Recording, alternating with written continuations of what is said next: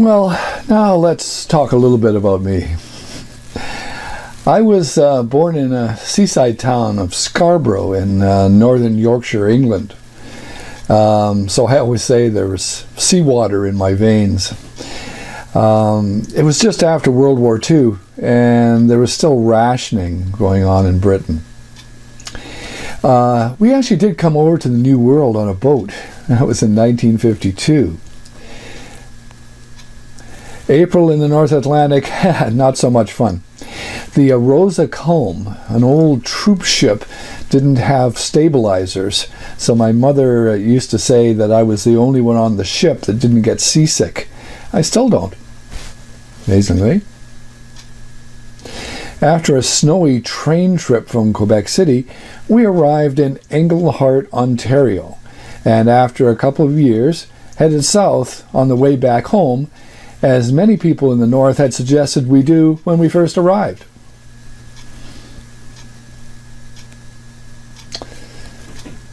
We ended up in Toronto in 1961. Well, Toronto was a lot better than Northern Ontario, and even then there was diversity that I'd never seen before in my life. I actually did feel at home, so maybe those people in Englehart were actually telling me to go to Toronto rather than go back to England. My dad got a job with the Department of Veteran Affairs, so we stayed. They said, in the future, we'll all have many professions. I started out as a typographer, a trade that's now disappeared, that hadn't changed much since the 15th century when Gutenberg invented the movable type. In 1970, I saw the first automated typesetting machine, and I left the trade. Later, I realized that it was just the beginning of the de-skilling of our entire society. Next, I worked as a photographer, something I did professionally for 17 years.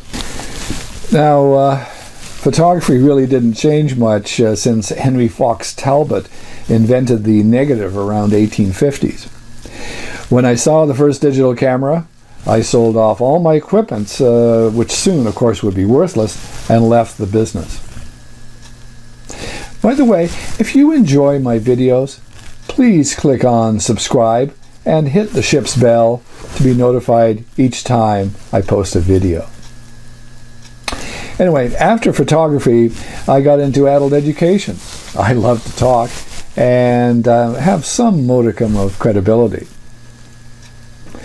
Now, according to National Geographic, to whom I sent my DNA sample, my family came from Africa and made their way north. Somewhere in what is now Europe, my dad's family hung a right into what's now called Russia before heading to Britain. My mom's side headed straight west to Scandinavia and then to Britain. So I guess you could say that I am really English. But the National Geographic says I could be a Scot or an Irishman too, since we all have similar DNA, although I tend to think I'm probably English. A friend to this day, Colin Adams, got me interested in sailing. I jokingly say that he invited me sailing one day. There were fair breezes and the water lapping against the hull. It was so quiet with the winds and the sail. Later we anchored off and Colin made this great gourmet feast in one pan, and I was hooked. The next year we had monsoons for 2 weeks, but still I had a great time. We went in partnership with another couple to buy our first boat. It was a Drascombe longboat. Yeah, so it was 22 feet long gaffer-rigged yawl, I believe made in the south of England, in Devon. That was a fine boat, but like many young couples, we got into the two-footitis, and after a couple of years, moved up to a mustard-colored hull Grampian 26 called Joss. Grampian says that it sleeps 5. Well, it really sleeps 3 adults and 2 children, so it was intimate when we all cruised together. Now, one of the couples got the other type of 2-foot-itis and walked out of their relationship, and her share of the boat went to her husband. We ended up selling our share to the single guy, and he moved it to Halifax.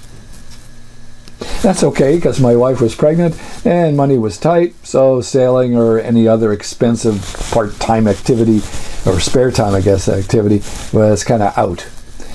I started cycling after that, and for several years ran a bike tour company and bike camped around Europe. One day, while I was in Germany, I had spent the entire day going up hills on busy roadways when I had an epiphany.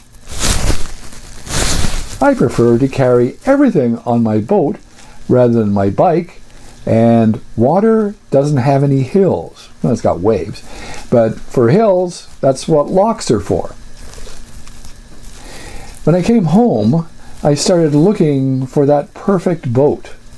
I knew what I wanted from everything from a Honda outboard to a self-furling jib. Also, it had to be a Grampian 26. I knew the boat, and I knew how well built it was and how well it handled, even for beginners like myself. This is marzipan. People often ask me why I call the boat marzipan. Well, it kind of rolls off the tongue like Kodak. And marzipan has parts of my wife's and my names. And at the time, all of our son's friends used to call my wife Marzipan from that child's TV program, although my wife looks nothing like her. Sometime before purchasing Marzipan, I begun working for the City of Toronto as a trainer. My specialty was taxi and limousine. Do you know what a female chauffeur is called? 5 seconds. A chauffeuse. I learned a lot about personal and accessible transportation and helped newcomers to Canada find their first job. It was quite rewarding, and I did that until the city decided that training of vehicles for hire drivers was unimportant and not up to them.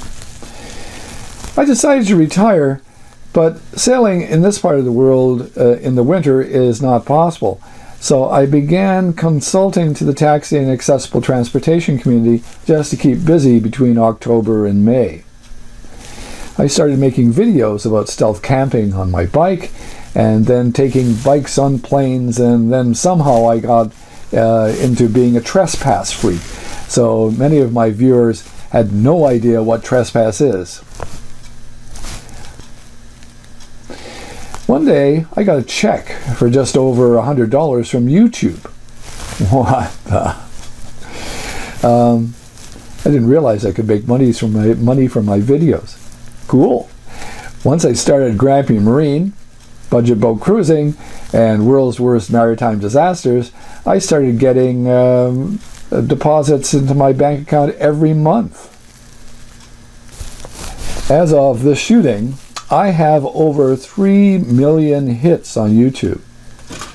I'm retired now, so YouTube and Patreon help me keep up with expenses of the new technology like 4K.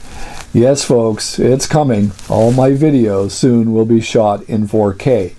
So I'd like to thank you very much for your support on Patreon and for watching the commercials.